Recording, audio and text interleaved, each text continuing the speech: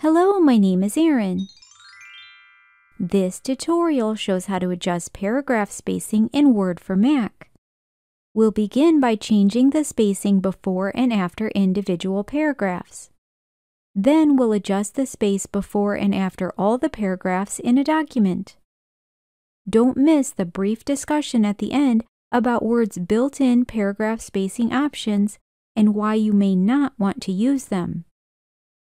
These steps don't affect the line spacing within the paragraphs.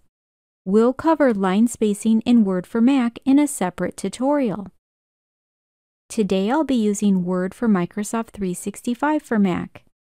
These steps also apply to the one-time purchase versions of the software back to Word 2016 for Mac. If you're on a PC, please see this tutorial's companion video, How to Adjust Paragraph Spacing in Microsoft Word, which is linked below. To adjust the space before or after individual paragraphs, begin by selecting the Home tab. From there, I suggest selecting the Show Hide button to reveal your formatting, including paragraph marks. Next, select the paragraph or paragraphs you want to adjust, and then select the Line and Paragraph Spacing button, followed by Line Spacing Options from the drop-down menu. When the paragraph dialog box appears, enter an amount into the Before or After text box. Avoid entering numbers in the Before and After text boxes at the same time because multiple adjustments may cause unwanted results. Next, ensure that Don't Add Space Between Paragraphs of the Same Style is not selected.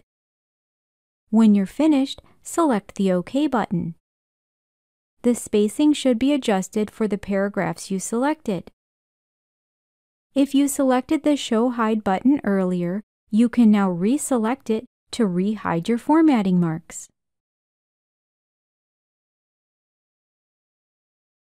Now we're going to adjust the paragraph spacing for the entire document without affecting heading spacing.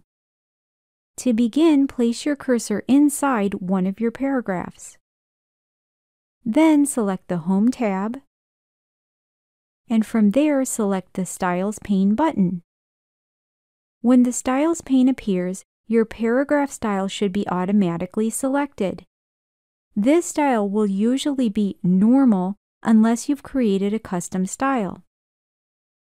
Next, select the Select All button.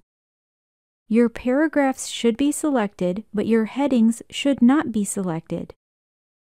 Now, select the Line and Paragraph Spacing button, and then select Line Spacing Options from the drop-down menu. Once again, enter an amount into the Before or After text box in the paragraph dialog box. As mentioned earlier, avoid entering numbers in the Before and After text boxes at the same time because multiple adjustments can cause unwanted results. Next, ensure that Don't Add Space Between Paragraphs of the Same Style is not selected, and then select the OK button. The spacing should be adjusted for all the paragraphs in the document, and the heading spacing should not be affected. If you're finished working with styles, you can select the X to close the Styles pane.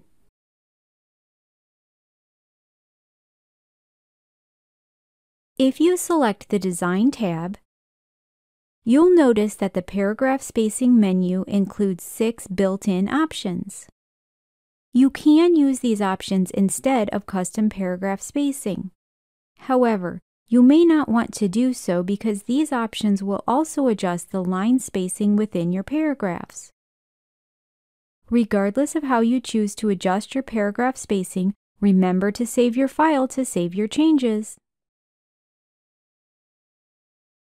I have a growing collection of tutorials about Word for Mac, including how to create a custom heading style in Word for Mac and how to adjust the space between words in Word for Mac. Please see the complete list in the playlist titled How to Use Word for Mac, which is linked in the description box below. All the steps we just performed are listed with images on ErinWriteWriting.com, along with all my other writing-related software tutorials to help you succeed at work and in the classroom. Feel free to leave me a comment if there's a specific topic that you'd like me to talk about in the future. And please subscribe to my channel so you don't miss upcoming tutorials, and give this video a thumbs up if you found it helpful. Thank you so much for watching.